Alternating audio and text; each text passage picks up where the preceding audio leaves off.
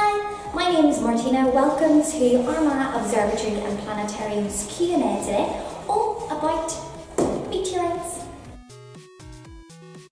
So what are meteorites? So meteorites are bits of iron and rock that were caused by collisions very early on in our solar system history.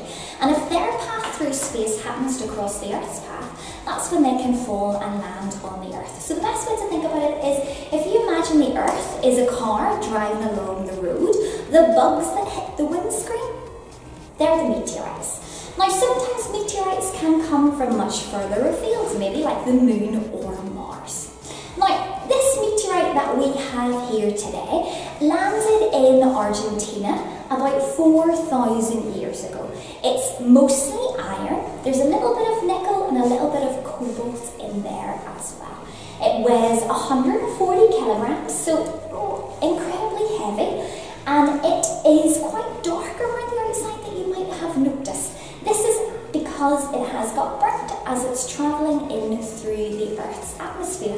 This is its fusion crust.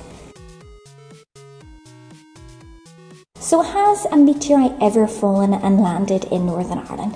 Well, back in April 1969, the last known meteorite to have fallen and landed in here landed in Boviti in the northwest of Ireland. Another little part of it managed to break off and fall through the roof of a police station store in Sprucefield in Lisburn. This is the last known time a meteorite has landed here. So while we're all spending more time at home and in the garden, I'm going to give you 3 top tips in helping you identify Earth rocks from space rocks. So first of all, you're going to need a strong magnet and see if it sticks to your rock. If it does, it could be a rock from outer space.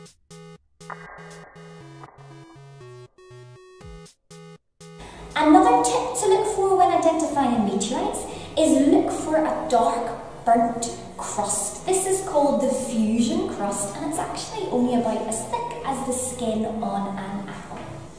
And another tip for helping you identify meteorites is that they're actually incredibly heavy. They're about 3 times heavier than an Earth rock of the same size. So good luck meteorite hunting. Thank you for joining us when we talked about meteorites today. Don't forget, if you have any burning questions that you really want answered, pop them below and we'll do our best to get them all answered for you.